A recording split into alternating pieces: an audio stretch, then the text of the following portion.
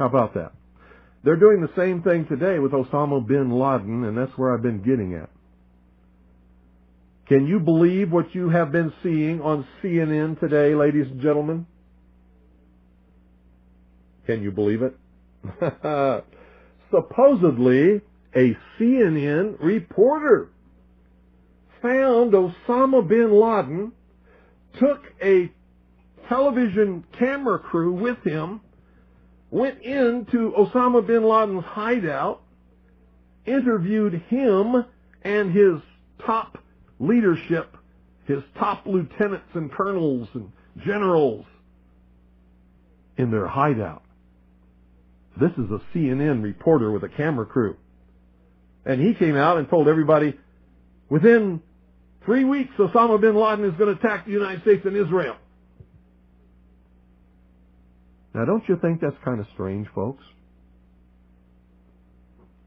You see, because the largest intelligence apparatus in the world, with the biggest budget in the history of the world, has been looking for Osama bin Laden for years and years and years, and can't find him.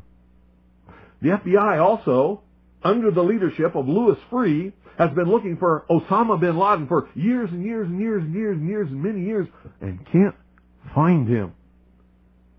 Some doofus, jerk-off reporter with a camera crew waltzes right into his hideout and interviews him.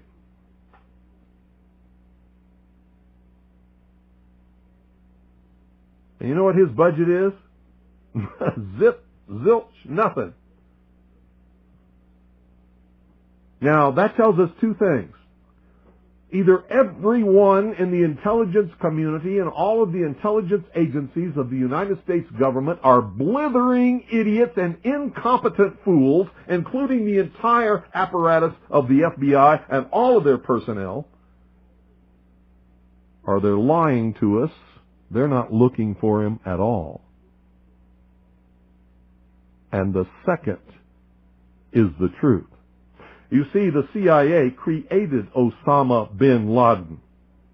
They recruited him. They trained him. They found his leadership. They brought them all together. They showed them how to fight the Soviet Union in Afghanistan, and when that was over,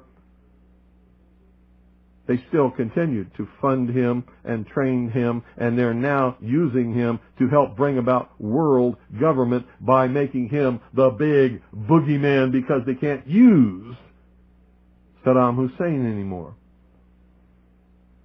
Did you ever hear of Osama bin Laden before you heard of Saddam Hussein? When did you start hearing of Osama bin Laden? It was after Saddam Hussein and Iraq were supposedly neutralized in the Gulf War, because they needed a new boogeyman. But they're not looking for Osama bin Laden, because I'm telling you right now, if I were the head of the Central Intelligence Agency, within 2 weeks I would have him dead or in custody without fail. Without fail.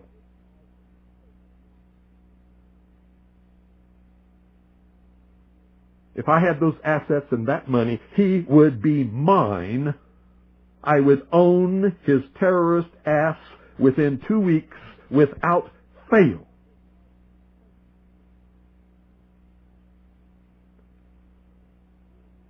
A reporter from CNN and his little camera crew got in to Osama bin Laden's secret hideout and conducted an interview. If you don't believe me, tune into CNN. They're probably running it right now as I'm speaking.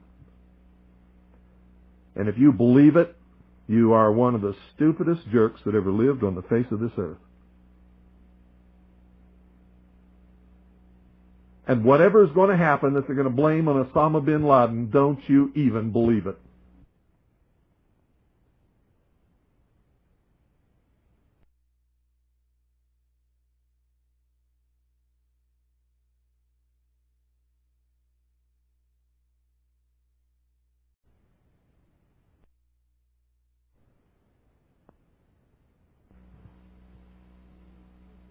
Another social illusion, social engineering project to change the minds and the attitudes and the beliefs of the people of the world, and especially the United States, to bring about one world socialist totalitarian government. Can you believe what they were saying for a while? That Timothy McVeigh, the CIA, the NSA, the FBI, the Defense Intelligence Agency could not find Osama bin Laden in their wildest dreams. But Timothy McVeigh and Terry Nichols could, and recruit him to be their partner in blowing up the Alfred P. Murrah Federal Building? Bullshit! How stupid can you be? These guys didn't have a nickel between them. Not a nickel between them. How dumb can you, how stupid can you be? Put me in charge of the CIA. I guarantee you I will have him in custody in 2 weeks flat. Or dead. Take your pick. Take your pick. Give me that budget, those resources, those personnel. I guarantee you he will be mine in 2 weeks. And you know what?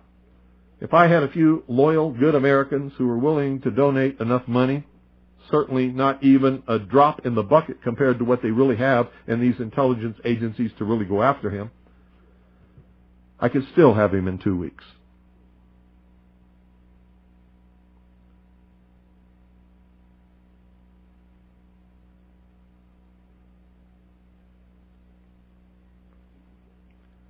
Piece of cake.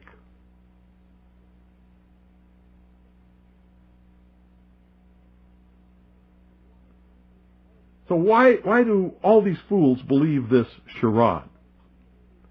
That a CNN reporter and his little camera crew can do what all the money and all the assets and all the eavesdropping and all the intelligence and all the satellites and all the undercover operatives in the world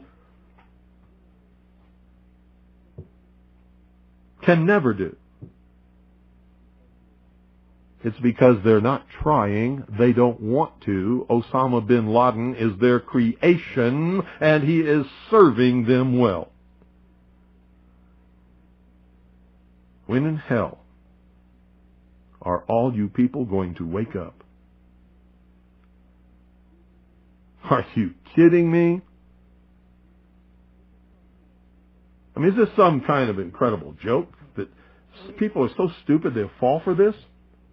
Do you know how much money the CIA and the National Security Agency and the FBI has at its disposal each year? Do you know how many agents they have that they can devote to this? Do you realize the technology that they have to be able to eavesdrop on every single conversation in the world? No matter how it's transmitted? And pinpoint the location of every one of those transmissions. And they can't find Osama bin Laden, but some CNN reporter, he just waltzes right on in there with his camera crew. Just like he knew where they were all the time. Bet you it was the CIA that sent him there. I told him where he was. And of course they know where he is because they created him. They're the ones that are funding him and backing him and helping him to create their new utopian world. Hitler could not have ever come to power, absolute power in Germany, without the Reichstag fire. Hitler was a socialist. He understood socialism. He understood social engineering. He knew how to get the support of the German people, and he did it by burning down the Reichstag. The Reichstag was, well, in our country, it would be the Capitol building that contains the Senate and the House of Representatives. So if somebody were to go and burn down the Capitol building today, they would use that as an excuse, as Hitler did, to round up all of the enemies of the New World Order, which would be me and most of you listening, and throw us into prison or execute us, declare martial law, and come to absolute and total power in this country. I wonder what Osama bin Laden's targets are supposed to be. And if they don't, if this doesn't materialize in the next 2 or 3 weeks, it will eventually materialize because they haven't succeeded in getting the guns out of the hands of the American people, nor have they succeeded in taking our freedoms away. In fact, there's been a great awakening in this country and a big backlash against these Marxist, communist, puke-faced, lying, subversive, Nazi, jackbooted Gestapo thugs that is gaining momentum. And so I can tell you with a certainty, they must do something terrible in order to stop this backlash and regain the sympathy of the mass herds of sheeple out there.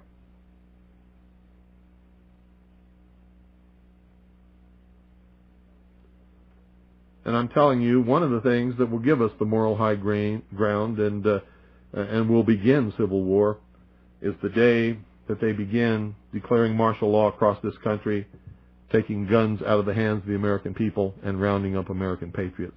The war will start on that day. On that day. And there will be a war in this country, a civil war to restore, not a revolution, but a civil war to restore constitutional Republican government. Now, at the same time that that's going on, communist and Marxist underground forces will begin, or try to begin, a revolution in order to institute a Marxist, socialist, or communist government as a result of the Civil War. So we, patriots, will be fighting on 2 fronts. On 2 fronts. And you'd better understand which side you're going to be on. Restoration, revolution, or tyranny. I'll be fighting with the forces of restoration, and so should you better be.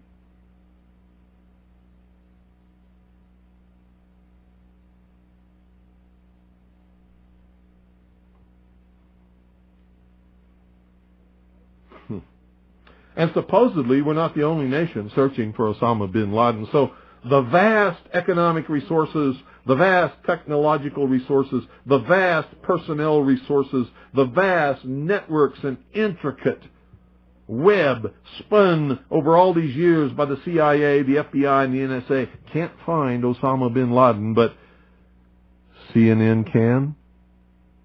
Bullshit. Timothy McVeigh and Terry Nichols could? Bullshit. So many people in this country have their heads so far up their ass, I doubt very seriously if they will manage to extricate it before they suffocate.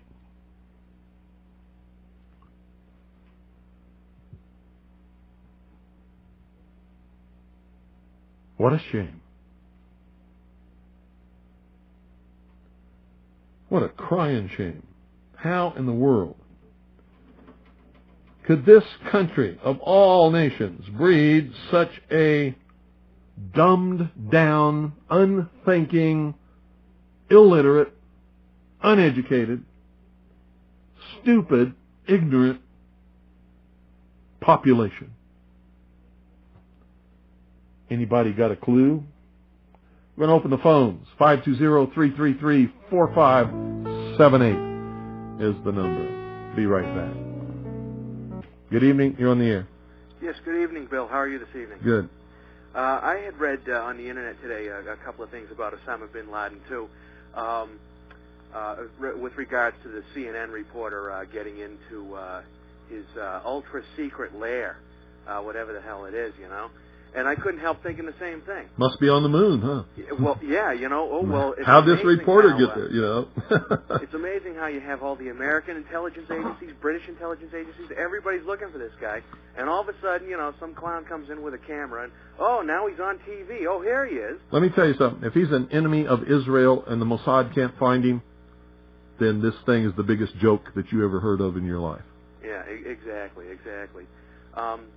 I was actually trying to explain to some friends this weekend, about how Osama bin Laden is just the next. I even said he was the next Saddam Hussein. Yeah, he's the next boogeyman. Find some dark-skinned guy, and everybody can go, "Ooh, we hate dark-skinned people," and hide behind this guy. And I actually think if anything does happen, which is very unlikely, it will.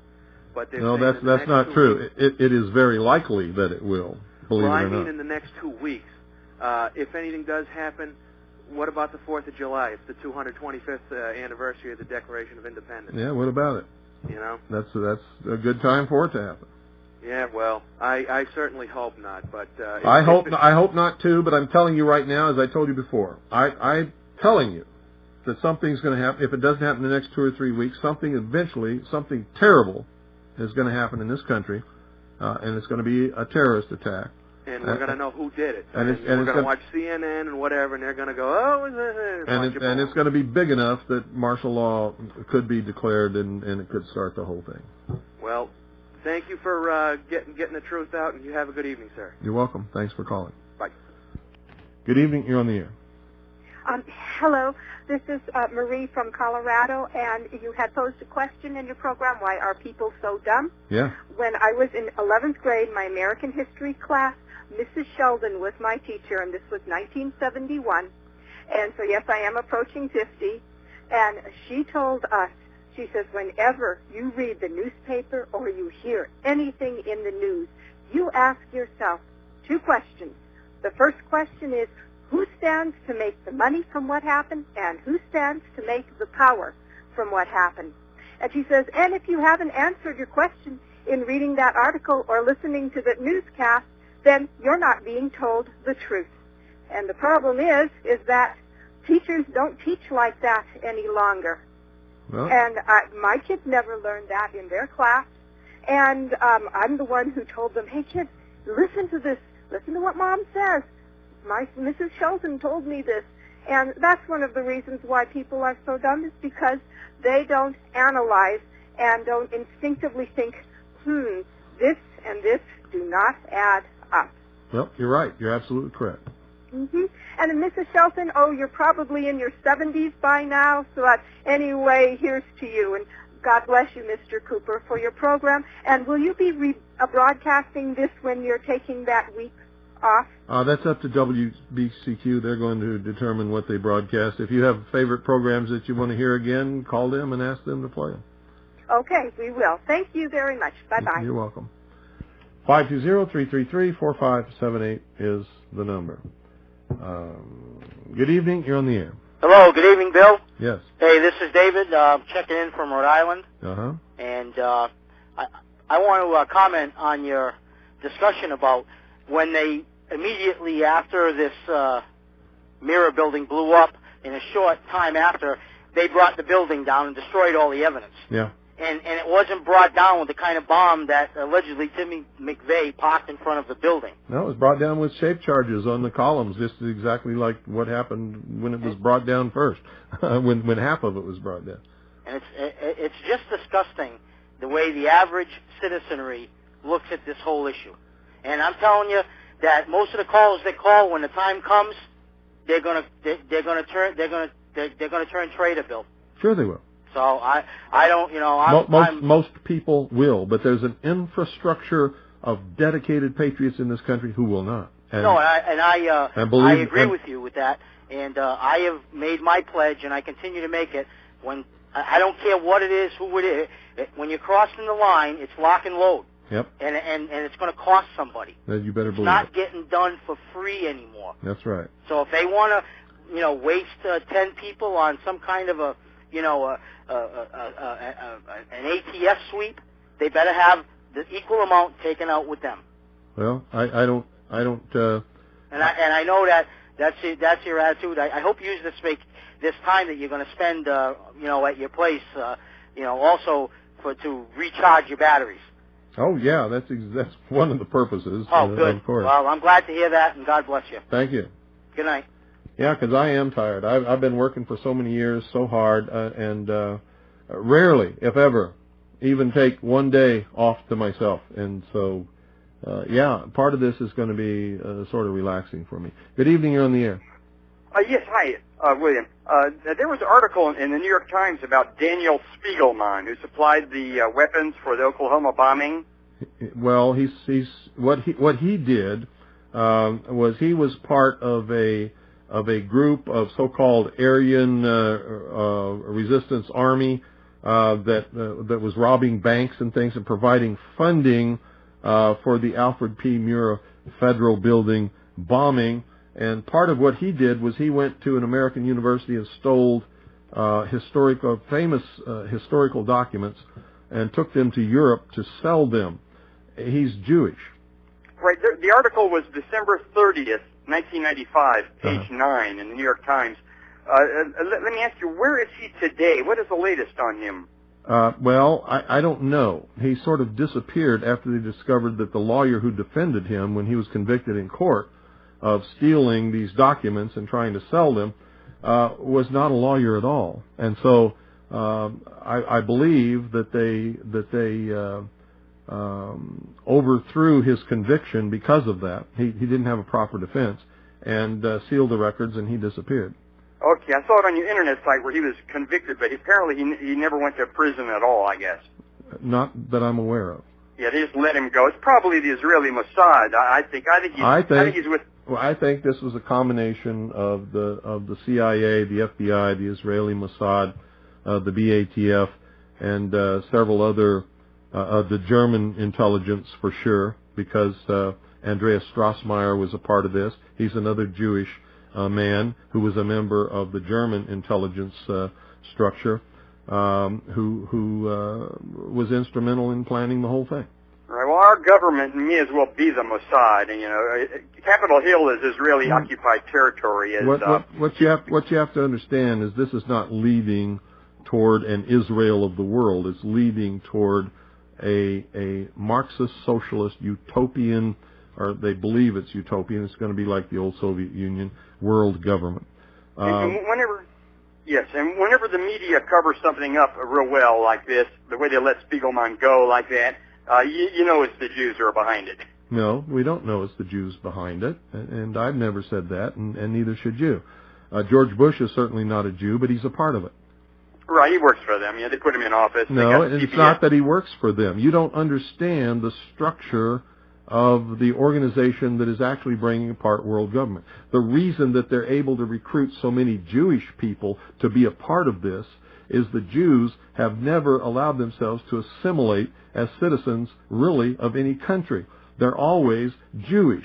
They always separate themselves. They always look forward to next year in Jerusalem. They believe themselves to be a part of a world, and they want to bring about a world government. So they're sympathetic to this whole one world government ideal. But the people at the heart and soul of all of this, and there are a lot of Jewish people involved, are what's called the Illuminati.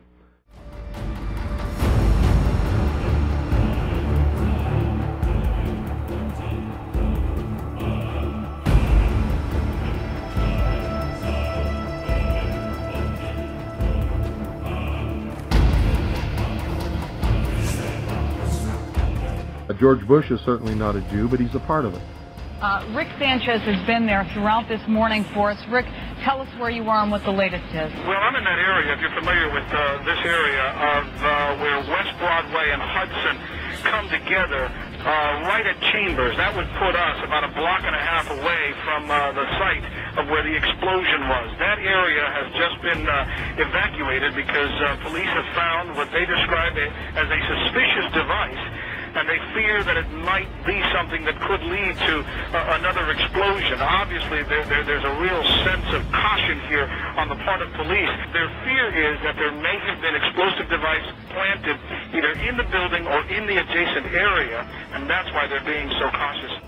We've heard reports of secondary explosions after the aircraft impacted, whether in fact there wasn't something else at the base of the towers that in fact were the coup de grace to bring them to the ground. People don't understand. There may be more. Any one of these fucking buildings can blow up. This ain't done yet.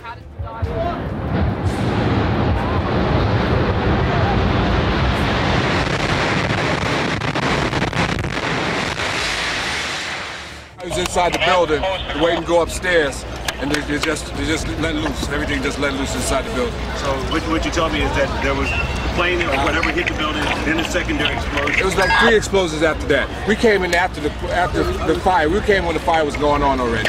We was in the staging area inside the building. Could be nothing no more worse than this. You're in the building trying to help people, and it's exploding on the inside the building. So I don't think it can get any worse than this.